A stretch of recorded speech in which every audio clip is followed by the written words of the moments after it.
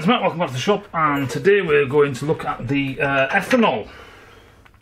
The ethanol update. So, just jump straight in. For those of you who don't know, who haven't seen the original ones of these videos, you hear a lot of all this crap about ethanol in fuels, and all the Americans are scared, so it's time to get out your firearms and fucking go out and shoot some ethanol.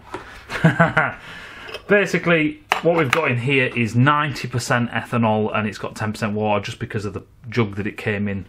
But we're basically just looking at samples that I've left in here. God, I can't remember, it's been months now, but I'll put up on the video how long it actually has been. And we'll also pull you in. There we go. And then move the centre of this to the middle. There we go. So this is, see if I can remember what these are. This is ABS. So, again, nothing wrong with it. The ethanol itself hasn't changed colour or anything funky like that. So ABS is fine, which is what a lot of fairings, especially older fairings, are made out of. Next we have a float ball from a carb. This is not a brand new one, this is a second-hand one. And, come on you fucker. This is a bitch to get out, is this one. But let me give it a poke, a scratch. It doesn't feel. See if I fucking get my meat hooks in there. I've got some curved tweezers somewhere. Fucking that stinks. It stinks of alcohol, obviously. So what we are going to do is after this, after it's run its course for a while, I'm going to then add petrol to it and see if that makes any difference, because people are arcing on about that. Oh, that seems hard. It's not sticky, it's not anything. Of course it won't do. It's a solvent. All it's done is just make a really good job of cleaning it. So this was the Piaggio. This is actually from Piaggio themselves. This is a fuel filter. As you can see, she's gone quite yellow. Why has it gone yellow? Has it just taken the dye out of the filter material or what? It seems pretty hard. It's not sticky. No, it seems the same. That bit's not been in it, that bit's been in it. The yellowy dye colour may have come from whatever is in this filter material, but that isn't blocked. As far as I'm concerned, the ethanol itself doesn't look like it's whatever. He was saying there was some white bits, and I can see some white bits in the fluid. So maybe something, maybe some of the glue. It might be some of the glue from the filter. We'll have to basically chop this up and have a look. But there might be something to that. But that's Piaggio. He was basically saying he put his fuel filter in, there's all these white bits.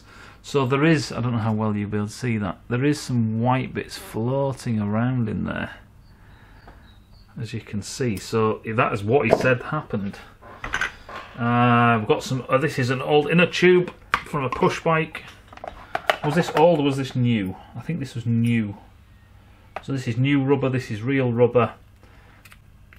Nothing wrong with that. Literally, it's not sticky. It's nothing wrong with that. If we leave that to dry, it'll be fucking exactly the same. Ethanol has done what ethanol does really well. It's just cleaned it. We've got some O-rings here. So these are butylene nitrile O-rings. Nah, there's fucking nothing wrong with them. It's not sticky, that's just O-ring. It's a very clean O-ring. This is a Vitol O-ring. You can see that little, you can see it in the bottom there. This is a Vitol O-ring. Again, nothing, no snapping, no brittleness. It just feels exactly the fucking same. In here we've got a bit of, this is a butterfly, aluminium butterfly. There's nothing bloody wrong with that. From a carb. This is a bit of PS. I think this is this PA6? No, this is PE. This is polyethylene from our KTM thing we had. Nothing fucking wrong with that. It's nice and stiff as it usually is, and so on. A bit of magnesium from our clutch cover. It's got a bit of paint, or well, a bit of the coating, a bit of the paint, and the actual bare magnesium. Nothing wrong with that. Hasn't frothed up, hasn't gone dead or anything shit like that. This is the brass from a carb. This is a jet. Again, just looks exactly the same. Nothing wrong with that. We'll see all these at the end. Now, This is a really old hose from a fuel line from a tank. Now this was mucky, not mucky as fuck, but it was petrified and knackered. So it already looked like this, and it was already stiff, and it was already grey on the outsides. We'll take a closer look at this when I actually do the final video on this. But she doesn't seem to have gone brittle. It's not blistering or cracking. It's just the colour you can see in there is probably all the fuel that it's washed out with it, because ethanol is really good at that. This is high density. Oh no, it's MD. This was MDPE. So this is polyethylene, polythene. This was from a second-hand 1983, I believe, Honda CR fuel tank. You can see on the inside, that's actually what the petrol did to the inside. This is actually white plastic. You can see it's mucky as fuck. It's a white plastic, like a cream plastic.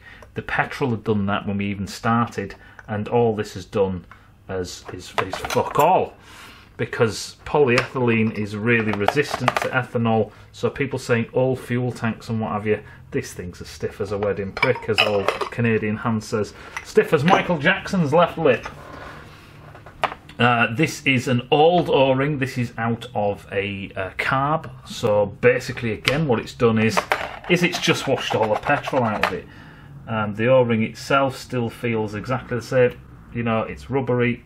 You can fire that across the room. It hasn't snapped, it hasn't gone brittle, it hasn't dried out, it hasn't done fuck all. So we'll get to that one in a minute. That's a special one. Again, this is a diaphragm. This is half a diaphragm from the ER5, old carbs. Again, it just seems to have washed out all the fuel. That's the colour of it.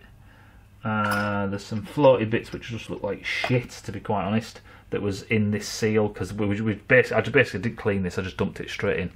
Rubbery, you know, alien style. Oh, you can't fucking see that. Yeah, just rubbery, not dried out, not knackered.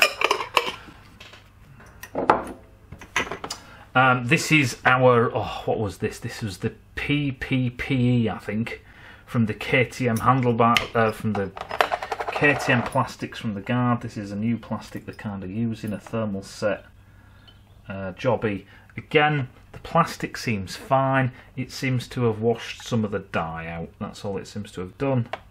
Nothing dramatic, and like I say, you're not going to soak. It's just some kind of plastics I want to show that wash out dyes and ones that don't. This is the slide from a carb as well, which is also exposed. Aluminium, looks perfectly fine. It's done a really good job of cleaning it, to be quite honest. And finally, we have one of the additives that is put into fuel, and I just wanted to have this run along this experiment at the same time. I was talking about aromatic and aromatics and aromatic solvents and stuff like that. And these are the same O-rings as these ones. This one is in the 90% ethanol with 10% water, just because of the way it came. This is xylene, which is an aromatic solvent where ethanol is not. And these have been stuck in here pretty much the same amount of time. Oh, yeah, you see they're tacky. I can feel it tacky, it's sticky. And the surface is a bit weird. It's like mottled almost. Still alright though. I'm still not fucking dying. But yeah, the O-rings are generally manufactured now, so they can pretty much take a lot of the hydrocarbon solvents that there are around, be them alcohols, be them aromatic, be them whatever. But what we'll do is we'll carry on with this in a month or so. We'll do this again, and then once we've done, basically I want to get up to the 6-month mark, because then that just kind of kills it dead. Once we get to the 6-month mark, I will basically measure out all of these as they are. So for this one, what we'll do is we'll just remove 50, but this one that's stained, we'll just remove 50% of it, and then we'll add another 50% petrol. So it's kind of like a 50-50 comparison. Why? Well, because petrol might react with ethanol in some kind of way. I don't believe that whatsoever. But just say if it did, then if we've got 50% ethanol, 50% petrol, and give it a good fucking shake, then we know that there's that's the best mix of petrol to ethanol.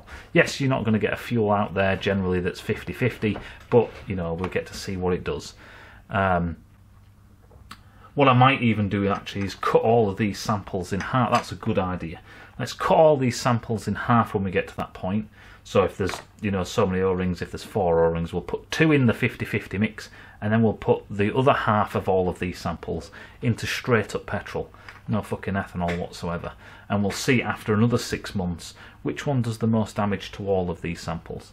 So again, this is just an update. There'll be more to come soon. Hope that makes sense, and I'll see you in a bit.